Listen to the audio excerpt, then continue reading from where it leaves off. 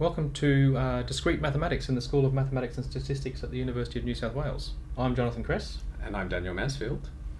We're here to tell you about the structure of the course, which has changed somewhat since last time we ran it. Well, no, actually, it was pretty similar last year, but it's new. There's some new things. There's some new things, yes. Okay, so let's talk about it. Okay, so this is currently O Week, and I hope you're having a good time getting to know the campus. Some of you might be might have been here already last year, and some of you will be new students. There's quite a mix in this course, but we're now in O Week.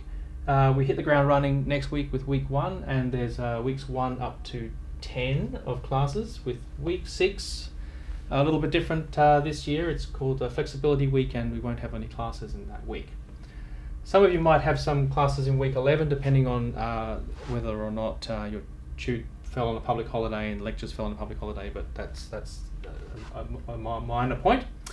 So starting next week, we have tutorials and lectures, and you might have a tute that's before the first lecture if you're going to the lectures, the physical lecture stream. So, but that's fine. We've got some fun things to do there. Tasty problems. Yeah. You also have assessments due every week. Now the assessments aren't. They're more like homework, computerized homework, and we just keep tabs on you and make sure that you're doing your homework and keeping up to date with stuff. So it's not a crazy stressful assessment. It's an easy assessment. You can do it as many times as you like. They're all self-contained. You can check your answers to make sure that you're getting it all right. You can start it at the beginning of the week and you know, close the browser and come back later and carry on with it. You know? Yeah. So it's very you'll see as soon as you start that this is a low stress kind of thing. But we do want you to do it the whole time you're studying, the whole of the term. So in week 1, there'll be stuff for you to do. So please have a crack at it, open it up, see what it's like, and make sure that by the time week 2 rolls around, you've done it. And similarly next week and so on. And some of the things might in these might be coming ahead of the material in the lectures. It might be actually helping you to prepare ready for when the lecture. And in fact, we've designed it that way. Yeah. So you can use it as something to prepare yourselves for the lectures, or something to revise the material after the lectures. Really up to you how you want to use that. Yeah. Okay, so that's worth a little bit each week online, and also we have lab tests, which are using the same kind of system online and similar types of problems, and they occur in weeks 4 and weeks 10. These lab tests, you'll have the complete bank of questions beforehand to practice, so you should be expecting to get a very high mark in that. The weekly online tutorials and the lab tests are things you can essentially just practice and repeat. You only get one chance at the lab test, but you've practiced it before you won't come, so you get a good mark. These are you should be expecting to get a high mark in those, because and you can accumulate most of the marks during the term.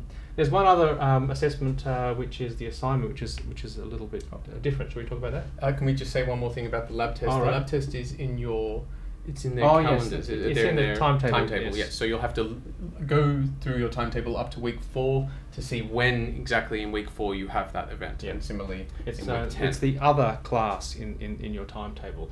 The other class only occurs twice in the term. That doesn't mean it's something you can skip. It's not very important. It is the most important. Well, I mean, don't skip it. Don't skip it. You've got to turn up for that test. Cool. Yeah. Let's talk about now. We can talk about the assignment. So the assignment's lots of fun. We want you not just to be able to do mathematics and be awesome at mathematics, but be able to communicate to other people how awesome you are at mathematics. And that's what the assignment is about. It's a communication assessment. You need to be able to, first of all, have the right answers. And we'll just pretty much assume that you know how to do the questions, but then present your answers in this beautiful way that other people can read and say, this person understands mathematics very well. Yeah, and the assignment actually probably concentrates a little bit more on some of the topics in the course which are harder to test online, like the proof. Yes. We have a little bit of proof and things like proof and logic. Maybe the proof and logic sort of overlaps a bit with it, but there'll be a bit in the assignment. Yeah. So the assignment, there's 3 events in the assignment. They're all due on Monday at 5 p.m. of those weeks. So Monday, 5 p.m. of week 7. So if you're thinking week 7, don't leave it to the end of week 7 No. and go, oops, it was on Monday of week 7, yeah. Yeah, so the first thing you have to, is due in Monday of week 7 is a draft. You'll get the assignment earlier, and everyone gets a different version of the assignment. You'll write up a draft. There'll be information about what sort of thing you should expect to be doing there. And you submit your draft at the beginning of week 7. And then each student is assigned the draft from another student, and you have to then essentially mark and review, give feedback to that student. Peer review their work. And you get graded on the way you peer review. So so you're reviewing it, and you're trying to give as useful information as possible, and hopefully the person reviewing yours gives you useful information. Then we have once you've done that, we have some tutors who go over the peer review you've done, and essentially grade your peer review. How well does your review actually reflect what's in the assignment, and was it good advice, and that kind of thing. So after that, you'll have advice back from the student who's reviewed your work, and from the tutor who's reviewed your review and their review, and then so you submit your review here on Monday of week 8, and then there'll be a final version that you submit on Monday of week 9, which you then take into account all the feedback you've got, and you've had a look at some other students' work, and so maybe you've got some new ideas about how you should format your assignment, and how you can better express the things you want to say, and that's what we want to encourage you to do here. I think, judging from the feedback from previous terms, the students felt that they learned quite a lot in this process, and certainly, their work evolved as it went on, and I think it was a fairly positive experience. Yeah, I thought so. Okay, we should talk about the fact that the course is split up into 5 topics. Oh yes, so there's 5 separate topics. Unfortunately, it's not. Well, it used to be 10 weeks, and 5 topics would go nicely into 10 weeks, sort of. But the 5 topics are not quite equal in size. But one important thing is that they are relatively unconnected. If you're doing the proof topic, there will be some things from the earlier topics that you need to know. But on the whole, if you're feeling a bit overwhelmed with topic 1, when topic 2 starts, it's a whole new day. Yes. You just back at the beginning, and you can dive in, and it doesn't. The fact that you're a little bit behind topic 1 shouldn't stop you from starting topic 2. On the other hand, if you absolutely love topic 1 and you only want to do topic 1, you have to do the other topics as well. Yes. Don't over-invest in the topics that you love, or under-invest in the topics that you are. Yeah, and the last topic, graph theory, comes right at the very end, after essentially all the other assessments, so that tends to get a bigger weighting in the exam too. So you need to work on all of the topics. Good. Classes. Did we talk about classes? No, we haven't talked about classes. You have 2 tutorials each week. Starting in week 1. They're in your timetable. The week 1 tutorial, the first one is probably going to be before the first lecture for some students. Yep. So that's fine. We've got some fun things to do there. The lectures run throughout the whole term, but there's 2 different streams of lectures. There's ones in a lecture theatre in the traditional style. And some of you are enrolled in that. Those lectures do have lecture recordings that you can watch online later, maybe to revise the things you saw in the lecture. I really recommend going along to the lectures, actually, because it's a good place to get to know. Well, it's the place where you meet other people in your cohort, and these people might be doing the same degree as you, and you might be seeing them for many years to come, doing similar courses as them. Yeah. So it's a great place to actually meet other people from UNSW. And that's particularly valuable for you here, because these people, you can form groups with these people and study together and learn together. Yeah, and also the lectures, I mean, it's a live experience. The lecturers do interact with the audience, especially if you sit closer to the front. You'll be part of the whole show. You might get wet or something. There is also the web stream, and a lot of students are enrolled in that. The web stream is sort of separate from these physical lectures, because we've had some videos purpose-made by lecturers in the course. Each topic has a different lecturer.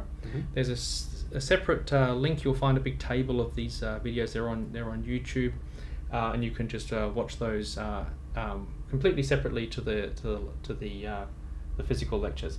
It's a different thing to the recordings of the physical lectures. These are ones that were purpose-made for these topics by lecturers who've lectured in the past. No, but we don't want to exclude anyone either. If you're enrolled in the classroom lectures, feel free to have a look at some of those videos, and if you're enrolled in the web stream, feel free to have a look at the lecture recordings. It's available to everyone. Yeah.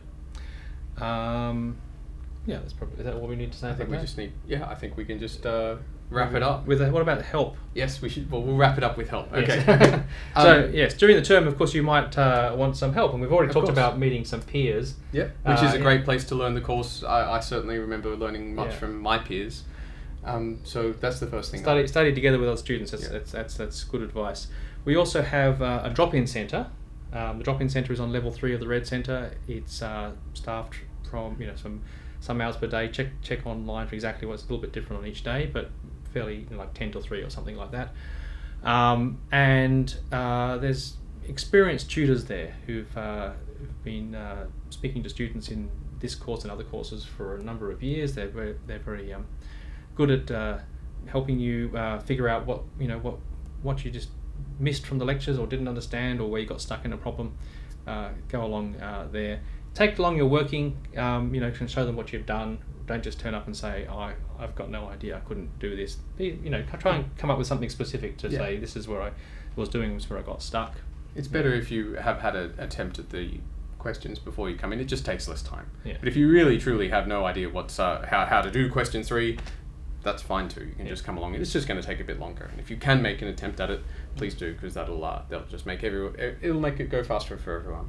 Yeah. I also want to mention it's a free service, so please come along and make use of it as much as you can. And what else? The Moodle forum. Moodle forum. Yes. So the Moodle forum last term was very active with students posting questions. It's a great place to get help with the course. Again, when you post a question, don't just say, I'm stuck on question 3, I've got no idea, can someone tell me how to do it?